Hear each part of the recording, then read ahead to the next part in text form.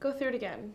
What happened that day? How many times do we have to go through this? Until I feel we've made progress. Currently we haven't, so let's hear it. It was a cold day. I went on a walk.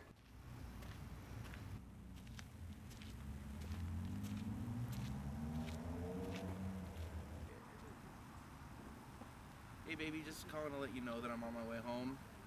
I miss you, I love you, I'll see you soon.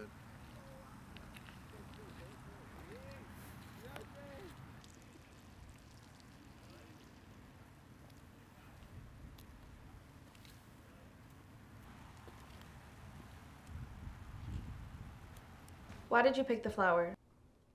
That's a stupid question. I'm full of stupid questions. Now let's hear a not stupid answer. I picked it for Belle. She always loved when I would bring her flowers. Continue from when you picked the flower. I was almost home.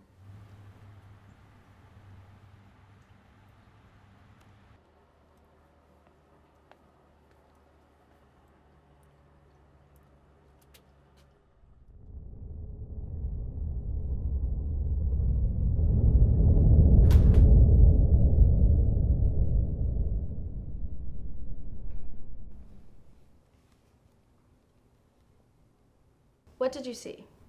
I don't remember. What's the first thing you can remember from that point? Talking to the police.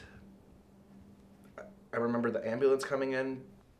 They didn't even seem rushed or anything. They just kind of took her out, put her in a bag like she was a bunch of meat, and then threw her in the back of the ambulance. John, every week we have these sessions. Every week we go through what happened that day, and every week you leave out an important detail. And what would that be exactly? On August 1st, 2019, you grabbed a knife from your kitchen and stabbed your wife, Belle, 52 times, killing her. You then went on a walk, called her, left a message. You grabbed a flower and walked home, after which you called the police to report someone had killed your wife. 3 days later, you were arrested for the murder.